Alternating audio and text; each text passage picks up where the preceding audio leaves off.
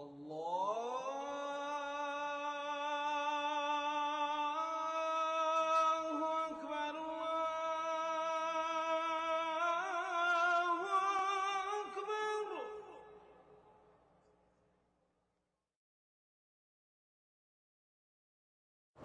took my mother, took my father, took my wife, I took my mother-in-law, I took my sister. I went on the Hajj with my best friend and my husband. My dad, my mum, my brother and my other brother and my sister and my cousin and my auntie and my uncle and my grandma and my other cousin. Yes. The ihram, you have to have that on, which for men is 2 pieces of cloth. Very, very basic. That's what you have to wear. The 2 white sheets that are resembling the shroud that people will wear on the day they die and the day they're resurrected. When I was at Heathrow Airport, I decided to put it on then. A lot of people decide to put it on just before they reach the boundary, so everybody rushes to the bathrooms on the aeroplane. And you're surrounded by people from all over the world that are dressed in exactly the same thing, so you've left all your material things behind. No rich, no poor, like everyone's the same, equal, equal in the Muslim religion. Yeah, it was very strange, wearing 2 towels, basically.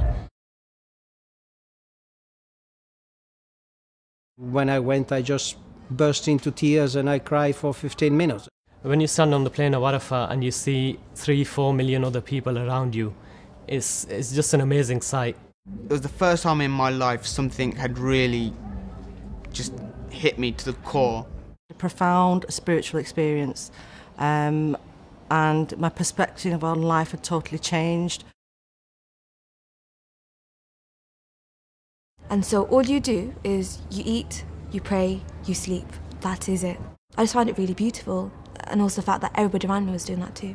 The entire experience of such a journey, as if it is growing on me, and in return I'm growing to live up to its, if you like, to its demands, spiritual demands.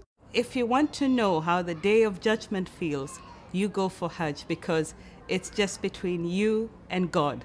I actually forgot that I had 3 children that I'd left behind.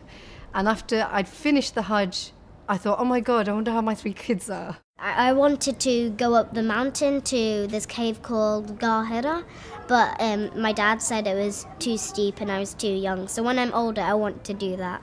It's meant to cleanse all your sins, and that's how I felt and that's how I still feel. Sorry.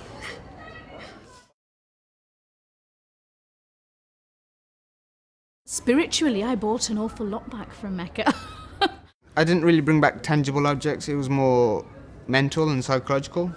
I try and bring something different back every year. Dates, of course. Dates. Brought a lot of dates from Medina. Some Zamzam water. Zamzam water. Zamzam water. The one piece of jewellery I bought myself back as a way of memento is the locket I'm wearing at the minute.